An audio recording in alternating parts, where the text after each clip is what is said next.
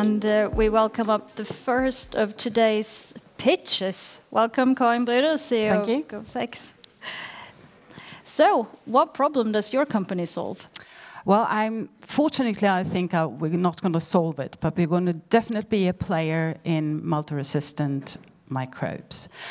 With that said, our first product, this one, is actually touching what Evie was talking about because it's hard to heal wounds. Our product, though, is bioactive, and it's a dual activity where it kickstarts a wound, as well as it actually fights the bacteria. It prohibits bacteria to get there, and it kills the bacteria that they're resistant or not. So this is kind of the problem where we are. And thank you, Evie, for showing all the nice market data. So, well, leading on from that, why should one invest in your company?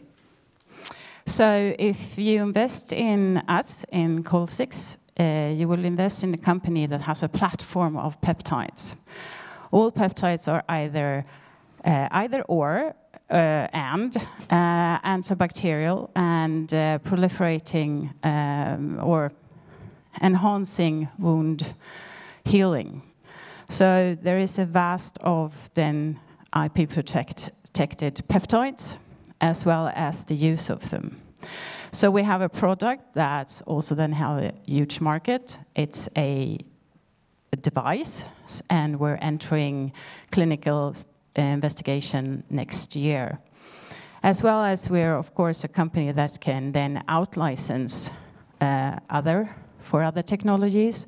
We have then proof of concept in adding it to implants, and also for ointments and other treatments. So that's kind of what you're investing in.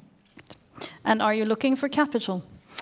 Right now we're not doing that, but with that said, of course, as a clinical trial is starting next year, and then of course also want to expand that kind of area. So we don't want to be stuck in the area of hard to heal wounds, because this is kind of a product that can be used for wound treatment, and especially then infected wounds, and especially with multi-resistant bacteria or microbes.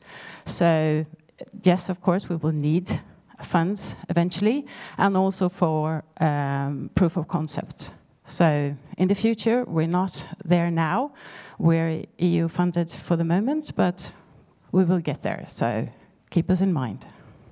Thank you, Karin. Thank you.